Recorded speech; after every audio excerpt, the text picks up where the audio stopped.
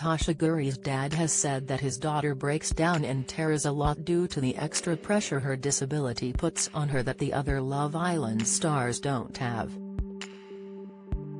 Over the last few months, viewers have watched Tasha struggle with her emotions, most recently after the Snog, Marry, Pie challenge, which saw her cry over Luca and Dami's reasons for buying her.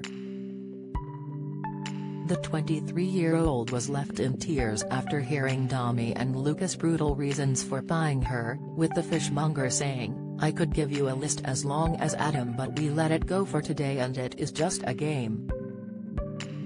While Dami said, "The reason I pied you, I feel like you usually get away with a lot of stuff, but this pie, you weren't going to get away with."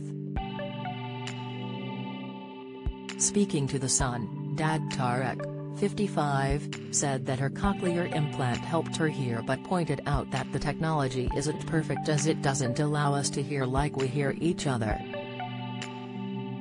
"It's constantly got a little buzz to it, which Tasha said she can hear," he said. "The other ear she can't hear anything. It isn't the Holy Grail." He explained that because it has a microphone at the front, if someone is talking behind her it is likely that the sound is going to be distorted. Tarek said, "She has to try and use all her senses and be alert all the time, which is really grating." When at home, the Islander would usually take off her cochlear implant to rest her brain. "I think that's even extra tiring for her," he continued. "And generally when people are talking, she relies on lip reading more than people realize."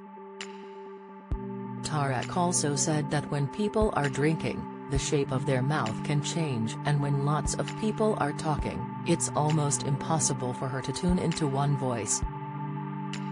He added, "So mentally she's trying to do all this at the same time. She's got this added extra pressure that the other Islanders don't have.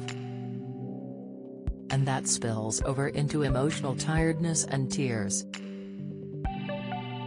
Love Island airs tonight at 9 p.m. on ITV2.